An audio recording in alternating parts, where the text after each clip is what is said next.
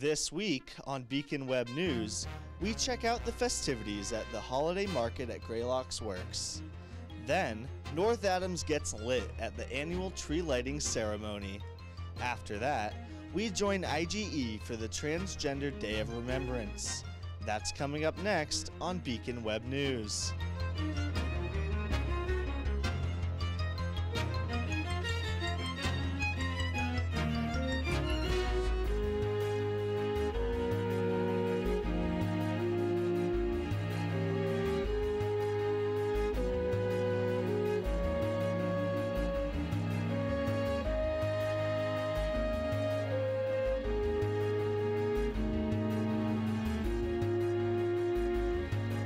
Hello and welcome to the November 28th episode of Beacon Web News. I'm Andrew Strout. Saturday, November 17th, Greylock Works held a festive holiday market. BWN's Karina Matera went to the event to catch some holiday cheer. Kicking off the holiday season, Greylock Works put on their festive holiday market. Not everything in sight was related to a holiday, but it was a fun way to come out and enjoy the comfort of the community. So it's a really amazing industrial building that's been redone, and the event is really featuring local makers, craftspeople, local food design. So it's really just an amazing gift show to get ready for the holidays. I think it's a great way to find out what's around in all of our communities, and definitely people should check it out. We need to support and keep our business in the Berkshires. Local businesses were out and about to reach new individuals and share with them their unique work. So I'm here representing Jackie Sedlock Pottery, and what we've got here is an assortment of our handmade ceramics from Pownell, Vermont, which is just about 20 minutes away, and we're just set up for all the gifting needs. I'm selling illustrations. I'm a watercolor illustration artist, so I've got a bunch of variety of sizes at different price points, illustration prints, and some merchandise like stickers, enamel pins. From colorful stickers to homemade hot sauce flavors, this festive holiday market has it all. Only on its second year, and it's managed to be a very welcoming and friendly environment. I'd say it's very warm and friendly. I'm loving all the local support. A great variety of makers, food, music, everything you could wish for. I think it's super festive, which is a lot of fun because it's the first of its kind of the season, and it's really great seeing friends and family out and shopping. Everyone I encountered had a plentiful amount of positive words on the event. I love all the natural cheeses that are here. They're delicious, every single one. I brought 4 of them so far. Kids craft-oriented stuff is super cool because I have 6-year-old, 5-year-old, and 3-year-old, and so they are like, it's magnets, and they have loved it. So I think just being in this space with so many creative people is very inspiring, and it's great to support local businesses. Stay tuned for next year, as this holiday market will most likely make an appearance again in North Adams. For Beacon Web News, I'm Karina Matera. On November 28th at 3 p.m., the Women's Center is hosting a diversity, equity, and inclusion event with Michael Obasahan and Kerry Nicole. Stop by at Campus Center Room 323 to join an informative conversation about diversity and how people can overcome differences. Free pizza will be provided. This holiday season, members of the North Adams community donated a record-breaking 1,044 pounds of non-perishable foods and personal items to the Friendship Center. The Friendship Center serves families in the area on Wednesdays and provides a warm waiting room for those in need when the weather turns cold. For those interested in donating or volunteering, visit their website at www.foodpantries.org. On Friday, November 30th at 7 p.m. in the Sullivan Lounge, join MCLA's book club for an extravagant night filled with book-themed games and activities with their annual book club extravaganza. Refreshments will also be provided. Need a space to get your creative juices flowing? Check out the Ashland Street Project Space located at 50 Ashland Street. The space is a community flex space for workshops, performances, meetings, and gatherings. For more information, check out the official Facebook page at facebook.com/ASPSNAMA. The North Adams Farmers Market is this Saturday, December 1st at 85 Main Street in Suite 105 from 9 a.m. until 1 p.m. Enjoy local goods from seasonal produce to crepes. Live music will also be provided by Dylan and Luke. For a list of vendors, go to facebook.com/North Adams Farmers Market. This past Saturday, November 21st, North Adams held their annual tree lighting ceremony downtown, and BWN's Shawnquell Dennis went to shine a light on the event. Every year, on the eve of Thanksgiving, the community comes together to light up the town for the holiday season. We asked Susie Helm, the Director of Events and Tourism, about what it takes to make this event happen annually. I get to help organize all these events for the city that are run by the city and promote them and cheerlead them, but really there's a lot of people behind the scenes that make sure this happens. It takes dozens and dozens of people working hard to make these things happen. Members of the community tell us what they enjoy most about this ceremony. Seeing a bunch of people together. Watching my son play. My son plays in the band. He will be leading a certain someone up the street today. That's my favorite part. They serve hot cocoa. I love that the community loves it. I love they like to come together and that they have a moment to celebrate a tradition they've been doing for many years and to be thankful and to be together for Thanksgiving. Mayor Bernard took some time to share his excitement with us. We are here tonight to light the North Adams holiday tree and kick off the holiday season. For years I would be here for it. My daughter was in the high school band, so I would always be there with the band, or just, before she was in high school we would come because it's a great community event. But to be able to be up there and kind of convene the tree lighting and bring everyone together and then go over and do the countdown and have some great kids from the community there to flip the switch and actually light up the tree. It's great. It's so exciting. Children tell us what they're most excited about for the holiday season. Community, music, Santa. The connection, the community spirit that people really love being together despite the really cold weather. It's just a heartwarming experience. The kids love it. They love seeing Santa. It's a lot of fun. It's my favorite thing about small communities is the sense of community spirit and the ability for us all to easily come together like this. For Beacon Web News, I'm Shawnquell Dennis. For World AIDS Day, the Susan B. Anthony Women's Center will be tabling in the Campus Center Marketplace on December 3rd from 11 a.m. to 2 p.m. Students will have the chance to learn more about AIDS and HIV prevention. Tickets are now on sale for the Fine and Performing Arts showing of Macbeth. Witness an imaginative retelling of Shakespeare's classic play that shows the physical and psychological effects of power Macbeth faces as he attempts to take the throne. Tickets are available on mcla.ticketleap.com. Opening night is November 30th at 8 p.m. RPS is hosting their annual New York City bus trip this Saturday, December 1st, and it's open to all students. Seating is on a first-come, first-served basis. Tickets are $16 and must be paid with either cash or check at sign-up. The bus will be leaving from Mohawk Street at 8 a.m. and will be departing the city at 7 p.m. Stop by the RPS office at Townhouse 89 for further information. Tuesday, November 20th, was the 19th National Transgender Day of Remembrance, and Victoria Weichel caught up with MCLA's IGE for the vigil. 20th was the 19th Annual Transgender Day of Remembrance. It is observed to memorialize and honor the victims who lost their lives to anti-transgender violence.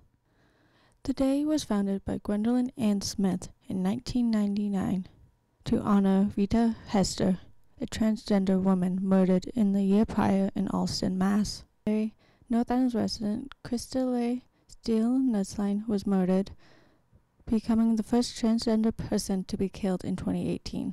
Krista is the founder of Miss Trans American Pageant and Miss Trans New England Pageants.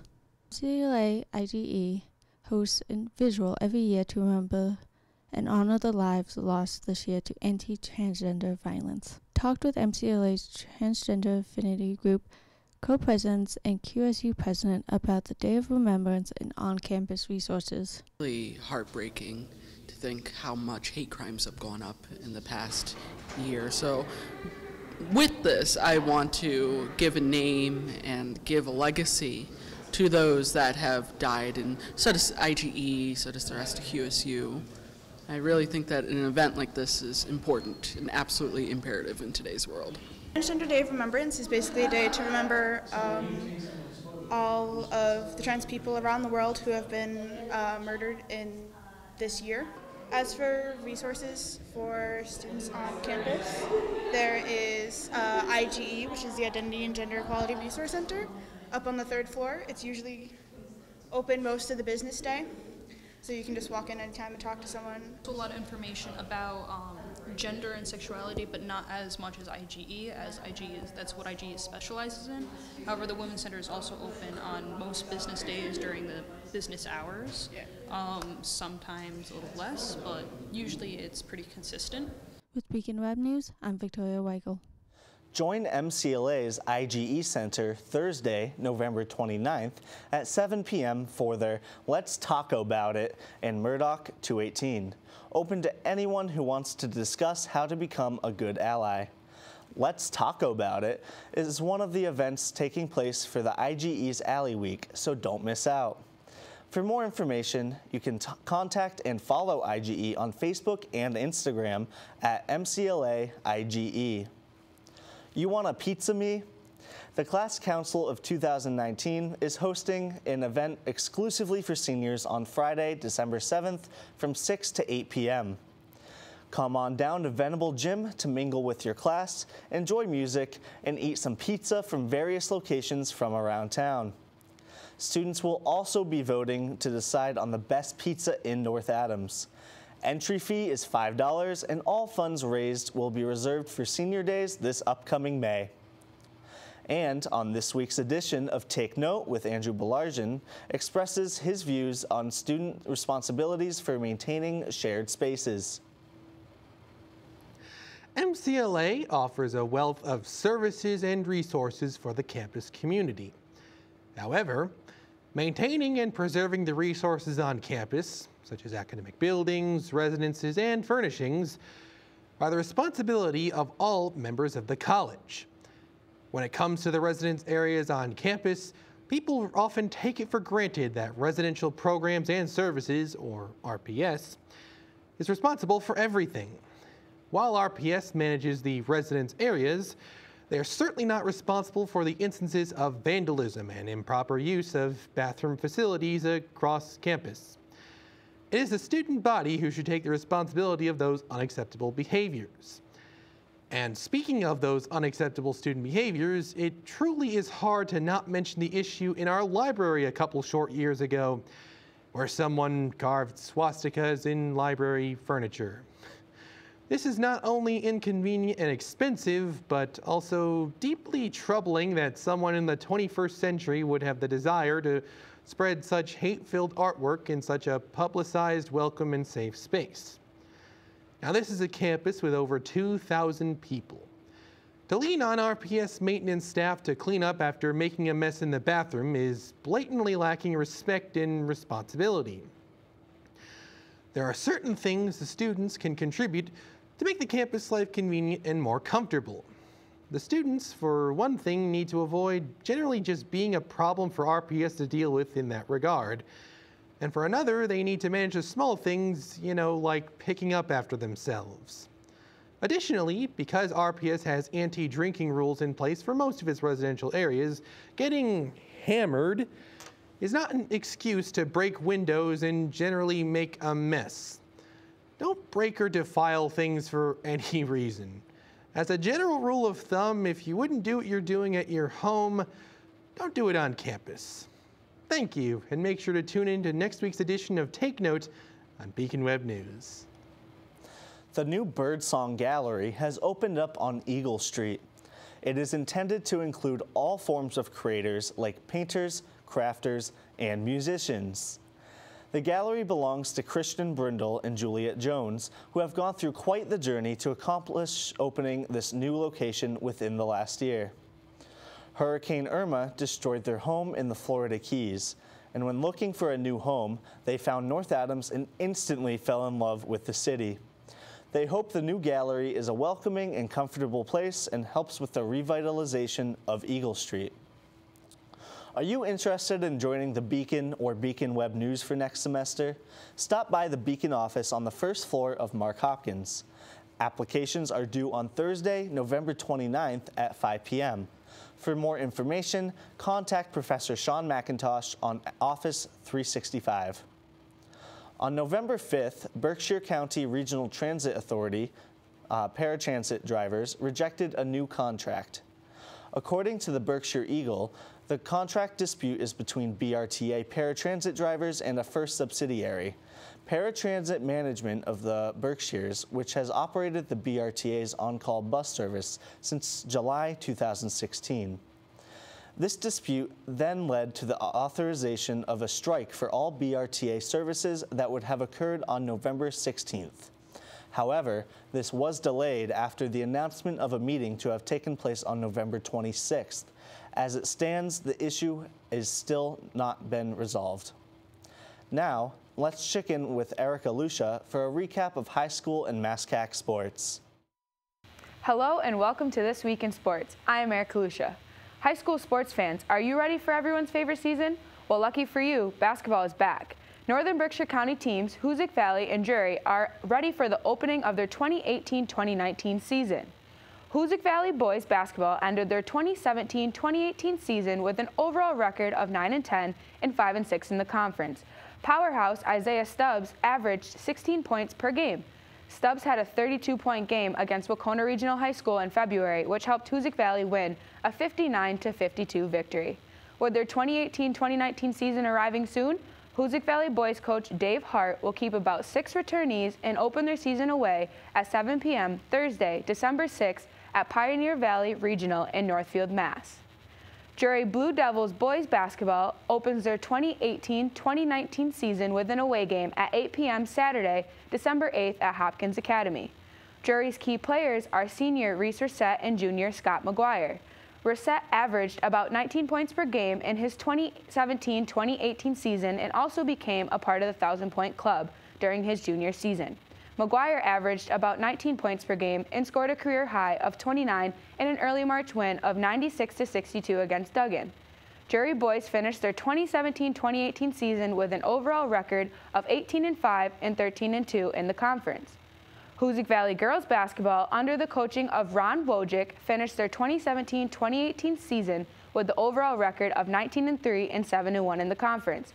Senior Lexi Mercer, who began her time as a freshman averaging about 6 points per game, now averages 16 points per game. Mercer also had an outstanding performance against Taconic High School in February with her career-high game of 26 points, leading Hoosick to a 72-38 win. The Lady Canes will open up their 2018-2019 season at 7 p.m. December 14th at Minnechaug Regional.